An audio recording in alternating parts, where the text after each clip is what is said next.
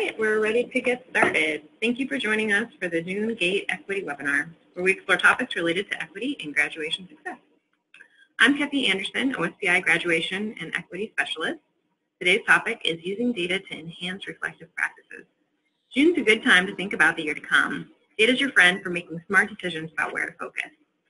As we go along, if you have any burning questions you want answered, feel free to type them in, and they'll be monitored by Dixie. I'm joined today by Dr. Chuck Salina and Dr. Suzann Girtz from Gonzaga University. They've written 2 excellent books from their experiences as the Sunnyside Turnaround Team, where they created the leadership lesson plan to move their graduation rate from 41% to 85% in 7 years. Pretty amazing. This plan focuses on quick wins in a 45-day cycle. They're going to share this tool with you. We're glad you both can be here today to share your expertise. All of our work at OSPI is grounded in the vision for every student to graduate from high school ready for career, college, and life. The mission of OSPI is to provide resources to schools and districts to ensure students are successful. In 2014, OSPI adopted agency-wide measures of success, including high school graduation and post-graduation enrollment and remediation course taking. At that time, OSPI implemented research-based performance indicators. These serve to guide our work across the K-12 public education system. The purpose of the webinar today is to support you in using data to enhance your reflective practices. To do this, we want to help you understand the process for finding peer mentors by using your data. We also want you to learn how to use our leadership lesson plan to get some quick wins in 45 days. Chuck and Suzann are going to be talking about how to create timeless goals that can help guide your practice, and the basics of the conceptual and action frameworks that support those timeless goals. I have a link here for the equity analytics, so if you want to look at them after the presentation, they'll be in the slideshow. The equity analytics are a tool that we've developed at OSPI to look at equity among student groups. In a district, they can use this tool to see where they stand in comparison to the state average and get a nuanced picture by filtering for only districts that look similar in demographics and enrollment. They're a snapshot of the year past, so it's good to keep in mind that a school-level data system will be more nimble throughout the year. We don't have a ton of time to look at them today, but here is a snapshot of some of the views available. You can see each district in the statewide summary with the state average on the left, and you can filter using these cool slider bars right here for to match enrollment, low income, ELL, or percent special education. If you want to see your student groups, you can go to the district detail tab. The further apart the bars are, the larger the gap.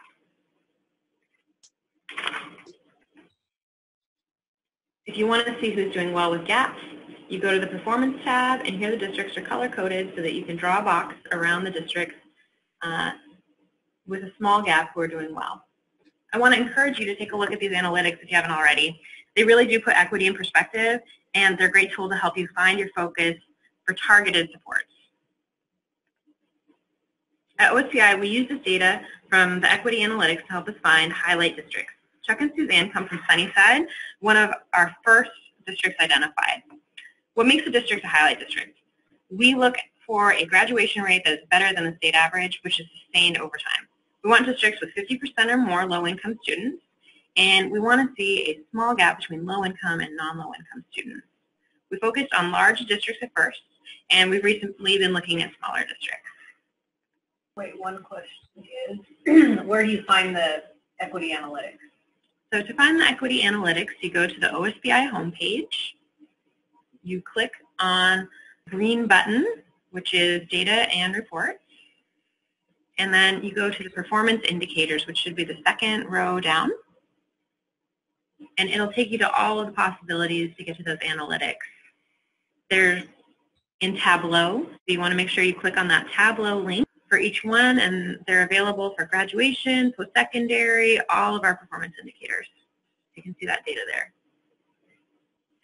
The moment that you've all been waiting for, we're going to switch over to Suzann. Suzann, can you tell us a little bit more about your leadership lesson planning and how you got there? You bet. Thank you for inviting us. We're over here in Spokane, Washington. So this first slide, our aim is just to introduce ourselves so you understand if we've got relevance to you, and then tell you what's coming up. So Chuck and I both have long histories in education. I was a high school teacher. He's taught at all levels and been a principal, and now we're both at Gonzaga University. So years ago, we entered into a research partnership with Sunnyside School District. That led later to them hiring Chuck as a turnaround principal when they got the school improvement grant, and I was the grant evaluator. We ended up writing a lot about that and then entering into partnerships with OSPI to expand on it as they really used the power of these equity analytics to identify folks who were reducing disproportionality.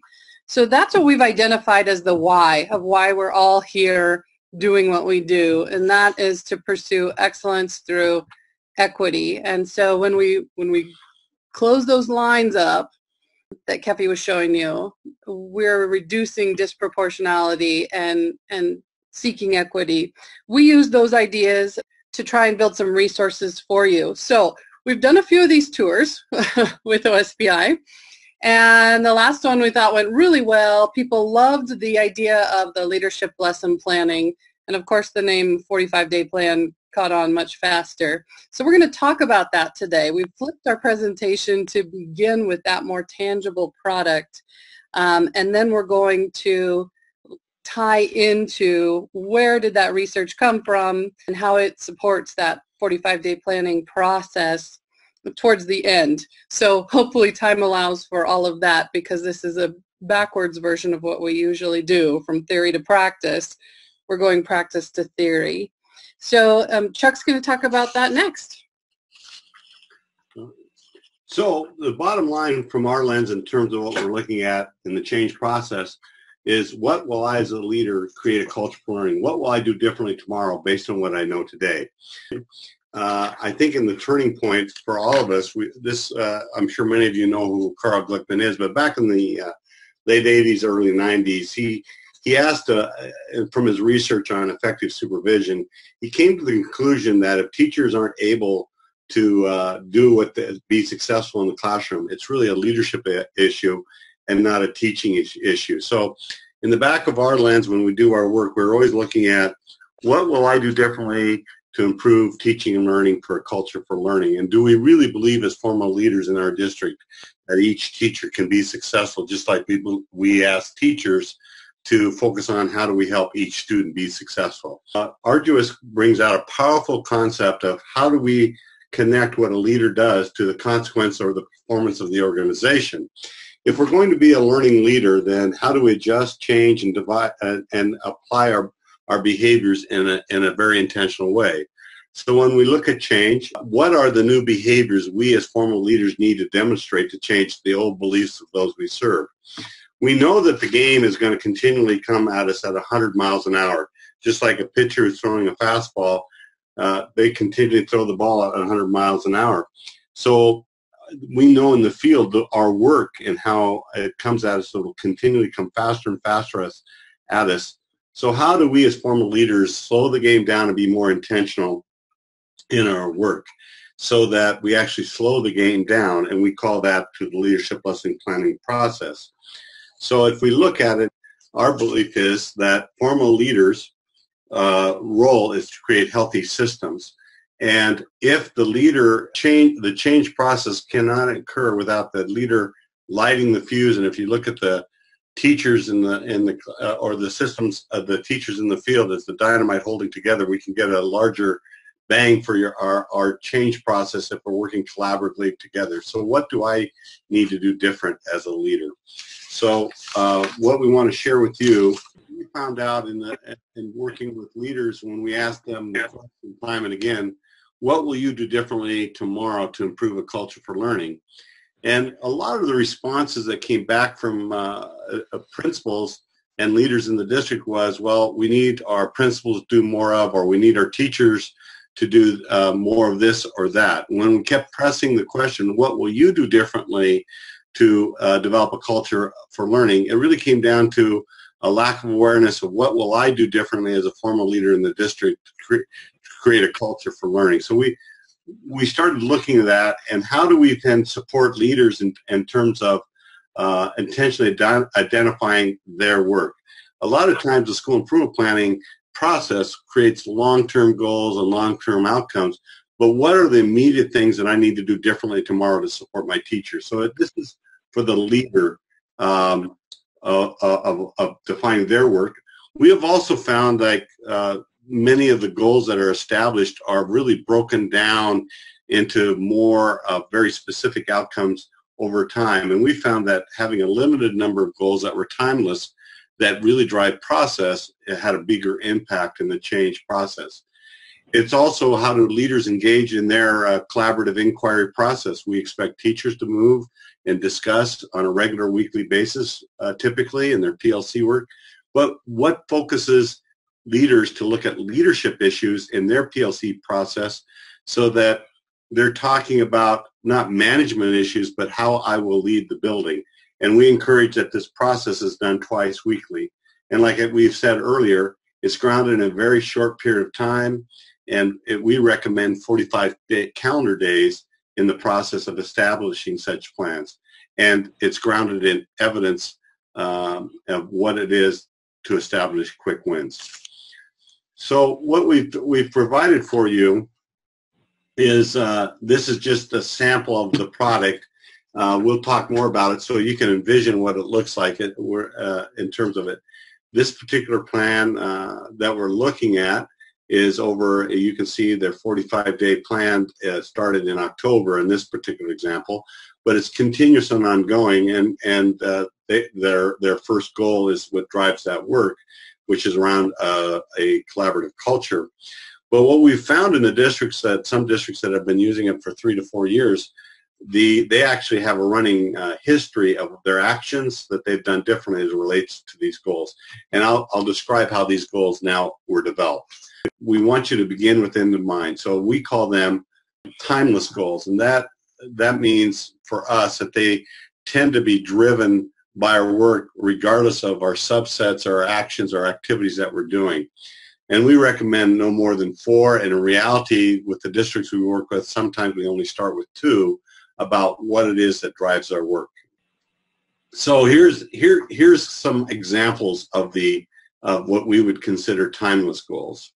The first goal is really about how do we engage in collaborative work or collaborative inquiry in that process that impacts teaching and learning. So it's around what we call the CIA framework. It's the connection of what I teach, the curriculum, how I teach the instruction, and how do I know if they've learned it, the assessment practices. So we feel that everything we do is grounded around how do we collaborate with each other to improve teaching and learning. The second is grounded in data, and how do we align data to develop systems of support for teaching and learning. So how do we use data? How do we align it to our school-wide systems? Typically, systems are defined around behavioral management, social, emotional, and academic. The next goal that we feel is timeless is around how do we meet the social, emotional needs of our students, and how do we connect them to the school so they are able to envision our future. And then the last is how do we engage our local and school community.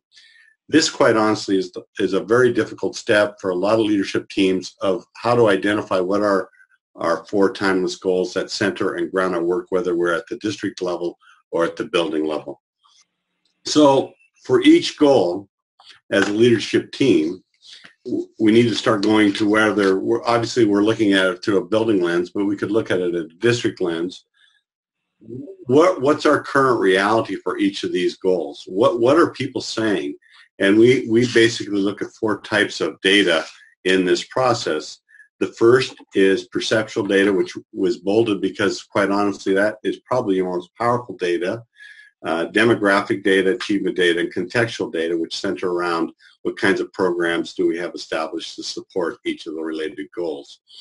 When we're gaining traction in discussing these goals, it's basically starting with, as a leadership team, what do we believe our current reality is? And what does our ideal look like? What is it that we would like to move toward? And then what is realistic, something we can do within a 45-day period to make this happen? And finally, what evidence would we accept? So in initially thinking, it's our best thinking as a leadership team without too much outside information of what do we define our current reality, what do our ideal look like. Our belief is that leaders need to know where they're moving people toward without controlling the situation, but willing to be influenced. After you start gaining traction, you start developing some action steps, and this is really tough to get traction of whether it's around where we're at with our PLC work and our collaboration, what data are we using to create systems of support, or where are our students connected to our school, or how are our stakeholders involved. The reality is that as we develop our action steps, now we go to the people we serve, and those would be our key stakeholders. And this is what we call the power of one-on-ones. We start talking to individual stakeholders, starting within our schoolhouse with our teachers and doing reality checks. This is what we're thinking about. Do we have it right? What are we doing well? What should we do differently? What's one school-wide change you would think would to help us be more successful? Be kinds of questions we would ask. At this time, we're actually doing action research. We're actually scripting our questions as a leadership team of what it is we want to know in relationship to our goal, what are our stakeholders telling us, and we come back in our PLCs and our collaborative inquiry process, and we're actually doing a thematic analysis of what are the big ideas. The idea here, though, I want to overemphasize is that we want it to be immediate, not to get over-engaged with too much data. As I think it was Full and said DRIP, data rich, information poor. What we want to do is be able to be nimble and be able to change and move quickly based on what our colleagues are telling us. But again, it's us as a leadership team being clear of what's next and then gaining information from our colleagues. Do we have it right? And then are we willing to be influenced by our stakeholders of what they're telling us to do? Okay, so after you start dancing with the data and you start dancing with the goals, and I know this sounds a bit overwhelming because it's pretty fast-paced. We believe the art of leadership is how do we get others to a place of saying what are we willing to be held accountable for. So as our goals emerge, as our action plans start to be developed, then we ask each other on the leadership team who's going to be accountable for what within either the goal or the action steps that come under the goal. And then that person becomes we call them the head gardener, or takes care of that goal and or action step.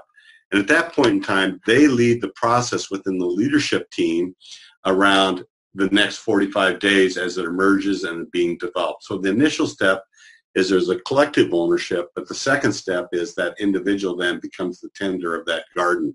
And again, what we have found a very simple aspect of moving away from the term result-driven and to become product-driven makes it safer for people to engage in the work. So what products would I create to support evidence that I'm moving closer to my outcome as it relates over those 45 days? And we're looking for quick wins. So what perceptual data would it look like? Is there any achievement data, demographic, or contextual data that would allow us to look at quick wins? And when we show you the template, at the end of each 45 days, each person then needs to be able to declare what evidence they've collected, but to say that, hey, we accomplished what it is we want to go do. And we also encourage to make your thinking visible to everyone. Embrace transparency in that we share the plan with the entire building of what we're doing and why we're doing and what success looks like. And because we're regularly communicating those that are being impacted by the plan, we're continually gathering perceptual data that helps us modify and adjust our planning process. And so what we hope as a result of such intentional planning over 45 days, and that we're having a living running record that every week we're discussing our 45-day plan, we're now working with Covey would call in the not urgent but important category, that we're slowing the game down. We're no longer trying to put out fires. We're engaged in weekly, ongoing problem-solving processes on our work that moves us toward our goal. So it's more centered around being preventing a fire, but building a relationship with those people that are doing the work. We're having ongoing planning, and we're implementing systems to support what teachers and our stakeholders or whatever level we're working at, so that we're developing our capacity throughout our work.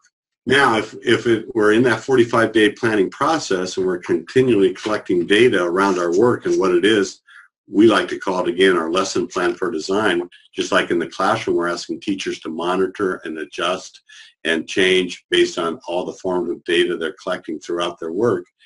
It's the same for leaders. How do we develop when we have issues, we have fires, we have something going on?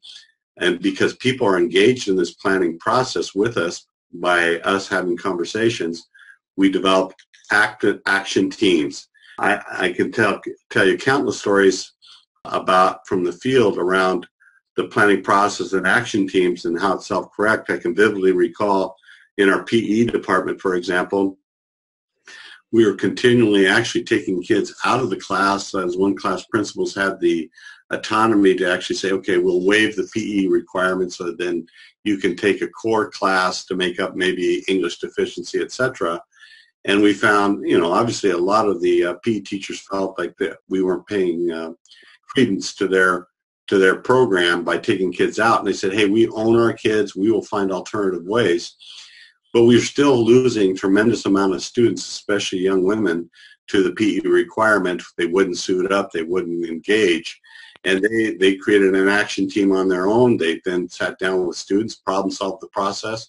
We found out that by having after-school programs, more of a curve approach to different alternative choices for them to get their PE credits to engage it, because quite honestly, they didn't want to dress down. They didn't want to be part of the program. So they actually, through their action process, were able to develop different avenues to promote student success during that process. So action teams are a living process within the 45 days that you can engage those to help you self-correct based on the evidence you regularly collect. So I'll turn it over to Suzann, and she'll explain a little bit more deeply about goals and how to make them timeless and process-oriented. So you can see there's this combination, a balance of the timeless goals, these things that are eternal and that you will never fully actualize but are always processing towards. And then the action teams that are very short-term, nimble, able to move on issues that data point to. So when we put up these example goals, first of all, they did come from research. It wasn't just, intuition, best thinking, that kind of stuff.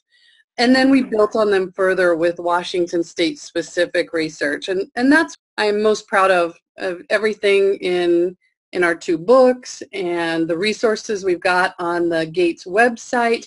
They all come from, a dozen Washington State school districts. This is Washington research, what works in Washington to reduce that equity gap.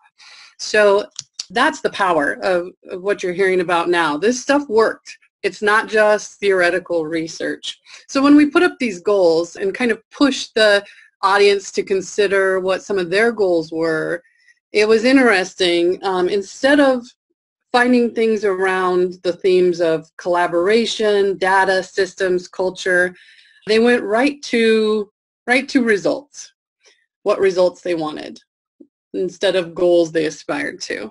And I think that's very human nature. But to tweak a common phrase, results happen. You will always get some results. It doesn't describe the process or the next step. However, a timeless goal can do that. We can see some things timeless goals do not do. If your goal is centered around graduation rate, you're defining an outcome or a result in terms of a single data point. Think bigger. Timeless goals do not focus narrowly on content area achievements, like higher test scores or singular behavioral outcomes. Yes, the data analytics will show you all of these things, but they all live in a complex way within these bigger timeless goals. And so when you go to the 45-day plan, you're going to see each of those things across multiple timeless goals come at from different perspectives depending on the goal you're working within. So timeless goals do cross those content areas and look at multiple data sources simultaneously. they really honor the complexity of your work and focus on building your culture, which then results in an outcome. They engage and impact all of your stakeholders and help you understand process within the context of your lines of inquiry that are happening in your system. And so this then brings us to the idea of the action framework, which I'm going to show you a picture of and talk a little bit more about soon. So, Dan, we have a question. Do you have a recommended process for how to establish timeless goals? What that would look like? That's a great question, and if we can come back to it, because we did begin with end in mind, in terms of looking at the action framework and the conceptual framework, we know there are big themes in the research that we came through that drove our thinking with the teams we have worked with. We know that collaboration is a big is a theme, and data is a theme, and social emotional needs of students are a theme. So in our thematic analysis of the research, we tried to say, okay, what are they consistently telling us that we need to tend to establish a culture for learning? And we also know less is more. So I think when we come back to the conceptual framework and the action framework, they'll make the connection. They'll be able to have a conversation, especially from the action framework. What should drive our conversation of developing timeless goals? If not, we'll come back. We'll try to see if that person has a deeper question after that. and one resource I would like to point out, and we will get to all these at the end of the slide deck. So this is a great question that leads us right where we're going, is that there is an instrument on the GATE website, that's graduation and team effort, that is called the Current Reality Instrument, and it's aligned to everything we're talking about today and lets you really get a dipstick of where you're at right now in terms of your current reality, and then you can compare it to some of the pictures I'm about to describe and say, wow, we can see where we need to go. We can see what our ideal is, and then start talking about the steps to close the gap, which are also in the resource document that I'm going to point out. Yeah, just to go a little further, is that research document that Suzann referred to was developed by the research we did with those outlier schools. So it's grounded in the practices. Flesh that out even deeper here in a minute. Okay, so one of the things we heard over and over again from school districts is that the process is not a straight line. It's not this school improvement plan that you start in the beginning and see through for a year, put it on the shelf and check off the box. It's messy. There are detours. There's readjustments. And that's what the 45-day planning document allows you to do. You become much more nimble and able to move within your system. And to address, I don't see who asked the question, but to address that idea of where do your goals come from, your new ideal continually moves as you adjust your current reality based on this research and the instruments we're going to show you. We'll put something in your hand so you can go back, or with your leadership team, you can actually start to use this and develop even one or two goals and some action steps, and just see for the first 45 days who's doing what kind of data are you collecting, and how can we become intentional about moving forward. So where we got those themes that you're going to see in these documents, we started, like we shared the story about the turnaround school in Sunnyside, but then we had an entire cohort of large school districts and just recently added a new cohort of smaller school districts. So we went and visited them. We interviewed staff, students, administrators, everyone's favorite, surveys. We collected artifacts and looked at all their external reports to try and put these things in the blender and slush out what was the real turning points, the things you could hold on to that caused change. And so in Washington, here's what we found, this action framework, which sometimes I abbreviate AF, which makes Kepi laugh at me every time, for those of you who know what that abbreviation means. So we're going to write it out. Action framework. If you look in the center, what we're trying to do is actualize a culture for learning. So let me back up a minute, and if you're jotting down notes, here's the overarching ideas. Why do we do what we do? In pursuit of equity. That's our why. Well, some people stop and consider that. Some of us feel like we don't have time. It's so important to linger there. The very next thing people want to do is, okay, how do I get there? They jump to the how. And this is what I'm describing right now, is the how. How do you work? And so we've got these interacting themes that emerged from our research that have the large circle, the leadership team. This is where you're doing the action planning to integrate the other pieces below. And so an example of the work that happens from here is the 45-day plan. Of course, you need data to act on, and so you can see the data team sphere. Different groups, stakeholders are involved in this, often counselors, but not always.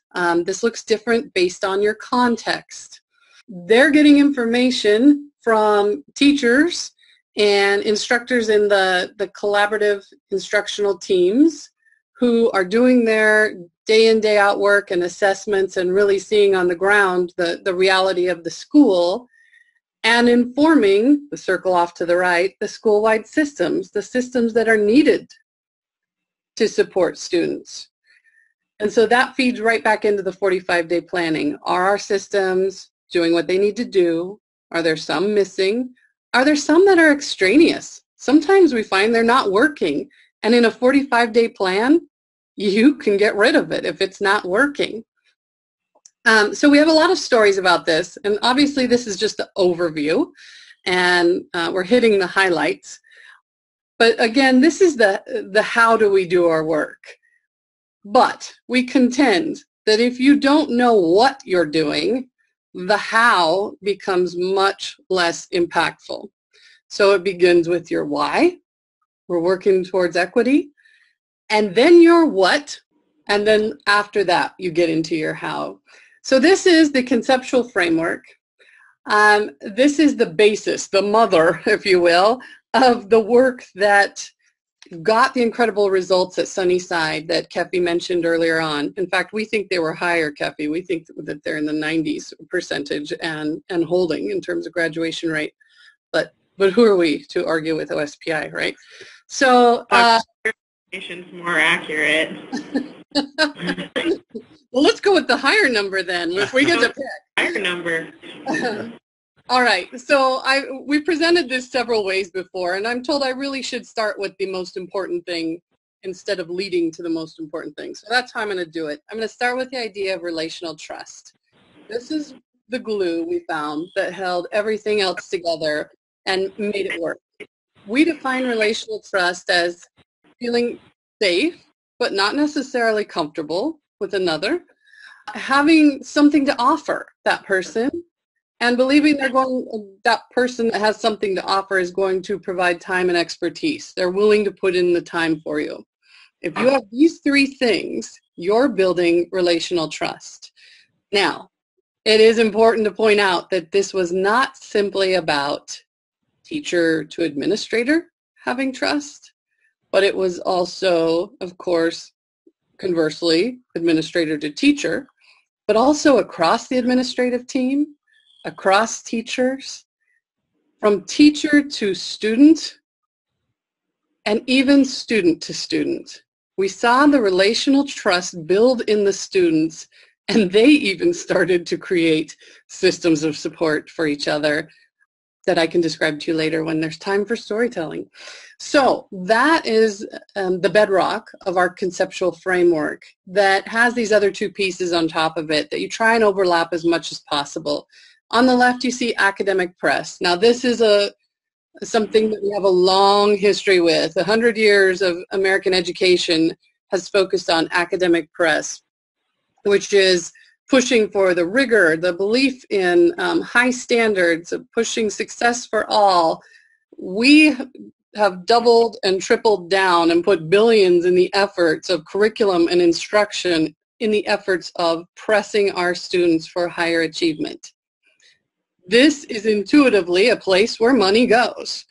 But we know that if this is the only place where you press, that achievement actually goes down. Because if you're going to press, you need to simultaneously support. So if you look on the right-hand side, this is where you're building the systems of support within either your building or your district. It's even better if they cross those imaginary lines, where you're helping people meet those goals around behavior and their social emotional goals and academic. So when these three things maximize their overlap, this is where you're going to get the maximum impact. Okay, so I know that all went very fast and seems very theoretical, but there are real stories behind every single one of these things. Some of the stories are in the book. Some of them we'd love to just share with you in person. And on the next slide, you can see we've got a lot of resources that can help you if you want to dig deeper, if any of this jives and you think, oh, yeah, maybe Washington State research relates to me too. So we've described leadership lessons, things that happened that led to great ahas. Not only are those on the book, but they're kind of teased on our website, powerless2powerful.com. That's the number 2, powerless2powerful.com. And the supporting principles underneath those. We took the research themes and factors and indicators, and we built surveys for you to use. Now, I can almost hear the collective ugh when across the internet here when you hear the word surveys. But let me describe what they are. There's a survey that looks at all the factors in the conceptual framework, the what you're doing. There's a survey that looks at the action framework, how you're doing it. Together, this might inform the development of your goals. And then a larger instrument, your current reality, that blends some of these things and gives you some descriptions of indicators if this stuff's happening in your building. Now, it doesn't mean you need to hand out a survey and have people sit down and fill this whole thing out beginning to end. We've seen leadership teams use them in a variety of ways. They've pulled one prompt and used it to start a meeting, like an entry task. They've had, different focus areas. This month we're focusing on this, and here's how we're going to be intentionally asking questions around it. It doesn't mean you're handing out pen and paper surveys necessarily, although you might want to. The GATE website, Graduation a Team Effort, has all of this material on it, and that's through OSPI. You can just go into their search box and put Graduation a Team Effort, and it comes up. And then, of course, there's our website and books if you'd really like to get the depth of understanding. I would also like to add back to the original question about timeless goals and what they are. I think one of the things our work emphasizes is we have taken the research and we have simplified it to big ideas through a thematic approach. We believe our work is complex, not complicated, meaning easy to understand but hard to apply. And complicated is more of what we consider a checklist approach to change. So the real power of the process of having timeless goals that are process-oriented is it allows the leadership team to construct their own meaning within their own context. How do we use data to make change? How do we use collaborative inquiry, and what evidence do we accept? That is within the context specifically. So you make sense of as you go, and the beauty of the 45-day planning is it builds on itself. When Kepi sends out the example that we have of one page for each goal, you will notice on that template color coding of green and red where districts are talking to each other and say, yeah, this is making sense. And the red means, hey, we're not quite there yet, or we have to change it, or it's obsolete. If you look carefully at the evidence they accept, they're declaring, this is what I'm willing to be held accountable for as I lead this process. This is my product at the end of 45 days that's formative and summative, not of here's what I did and here's how it informs me.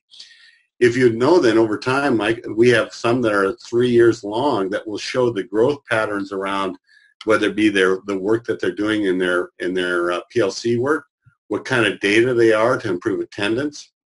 And the real question is, how do we align that data for our leadership team to create our systems of support that we talk quite a bit in our second book about how do we organize so that we don't get hung up on tier levels of support. That emerges over time.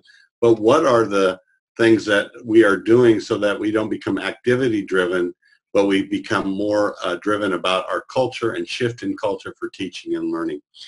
So we've done the impossible. We've covered, if you will, probably about 2 years of thinking and research. So turn it back to you, Kathy, and see what questions that we can do and see if we made sense in such a short period of time.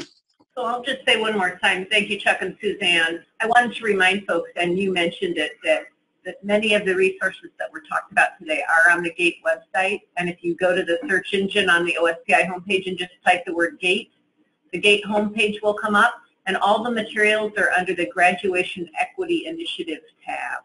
So all of these resources that Suzann and Chuck talked about, we have put right there in a toolbox for you. We continue to fill that toolbox and put additional resources in and update the resources that we have there as we continue to do our outlier work. And I'll say one more thing, that at OSPI we use the equity analytics not just for graduation but across the other performance indicators as well, including post-secondary enrollment, ninth grade success, chronic absenteeism, and those are just a few that I'm more involved with because they're in my unit.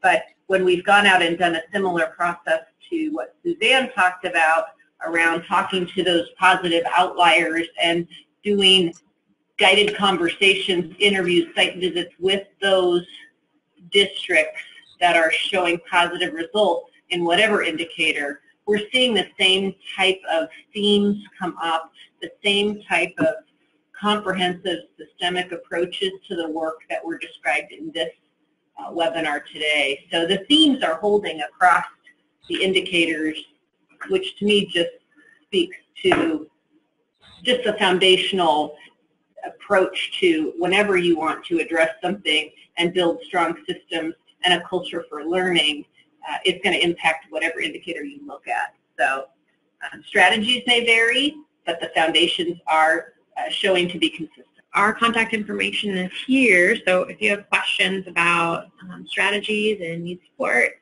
you can contact Dixie Grunenfelder or me, Kathy Anderson, or if you want to learn more about Action Research and their amazing journey at Sunnyside, you can contact Chuck and Suzann.